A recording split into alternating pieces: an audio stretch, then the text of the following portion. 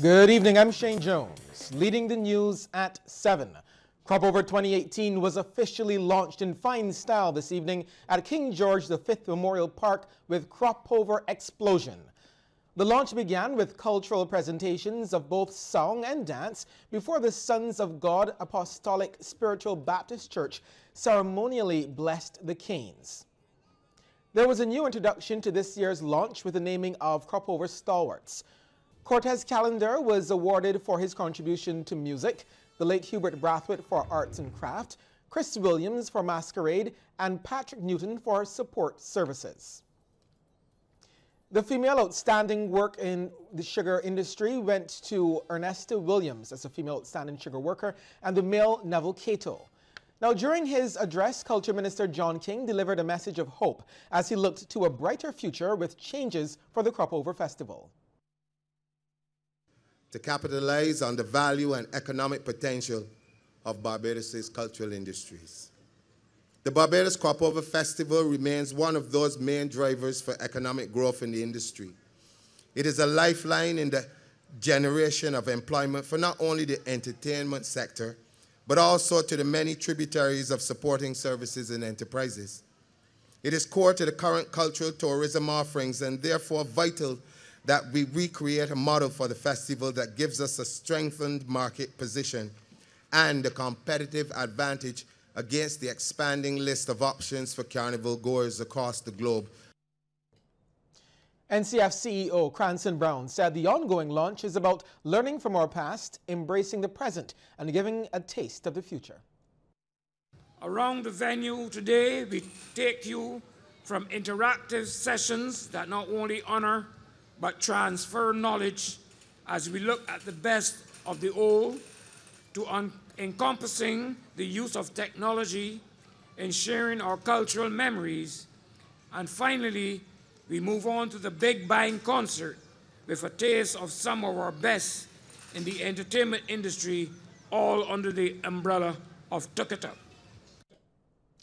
Amid calls for work and life skills to be added to the curriculum, there's also a belief that students must be taught responsible ways of using technology. It's coming from Education Minister Santia Bradshaw. She says students today spend more time interfacing with technology than they do in classrooms.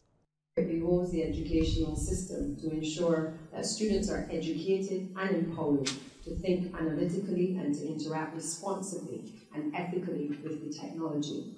Only then can we be assured that our students will be able to accrue the positive benefits that can be derived from the use of modern communication technology and not be plagued by its negative potential. Minister Bradshaw was speaking during a ceremony at the Urdiston Teachers Training College to welcome some 269 new students to that institution. She says the 70-year-old institution has a pivotal role to play in the shift to technical and vocational training.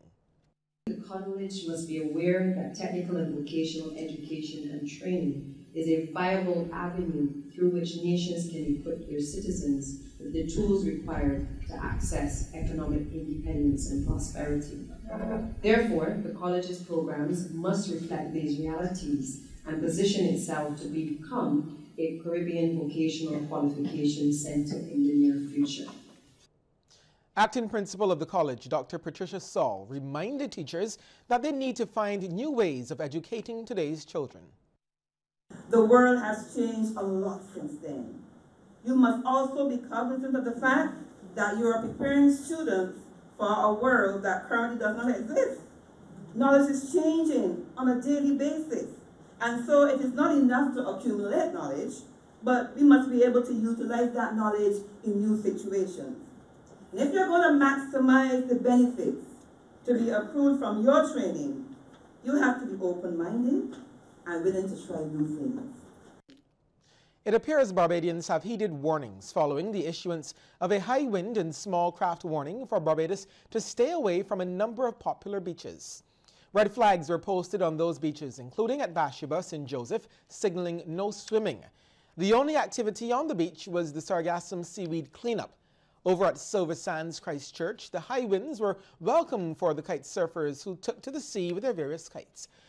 The Met Office, in a release, had blamed a strengthening Atlantic high-pressure system for the strong surface to low-level winds across Barbados and the Lesser Antilles. Residents were urged to be vigilant and secure all loose objects in order to mitigate the effects of the impact. The small craft warning, meanwhile, will be in effect until 6 on Monday evening. We'll take a short break here and come back with more news. One lucky Barbadian could be driving away a brand new Mazda 3 this August. This as CBC launched its Socotologist Mazda Challenge for Crop Over 2018. CBC's marketing officer, Jenny Armstrong, explains how to enter.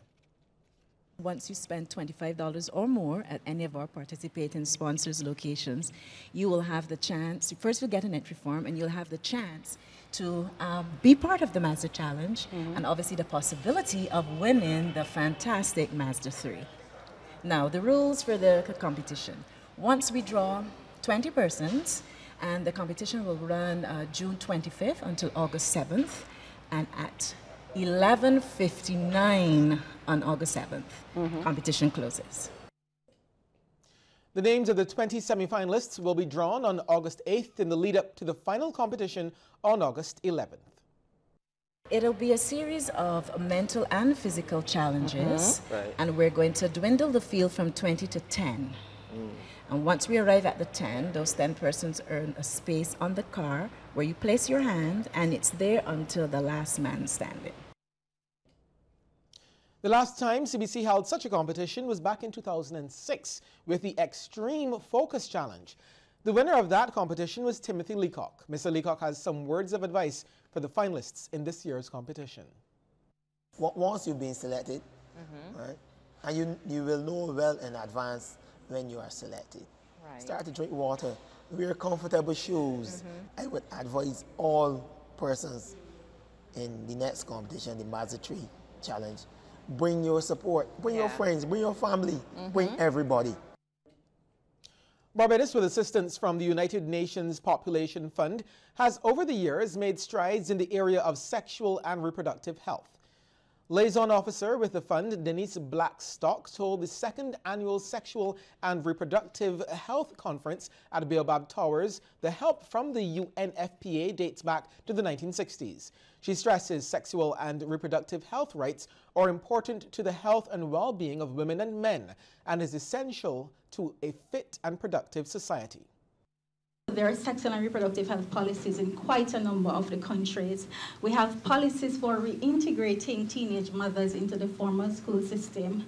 We have the CARICOM Regional Integrated Strategic Framework to reduce adolescent pregnancy in the Caribbean. And a lot of these countries have national action plans. In fact, we just completed the National Action Plan for Antigua and Barbuda this year.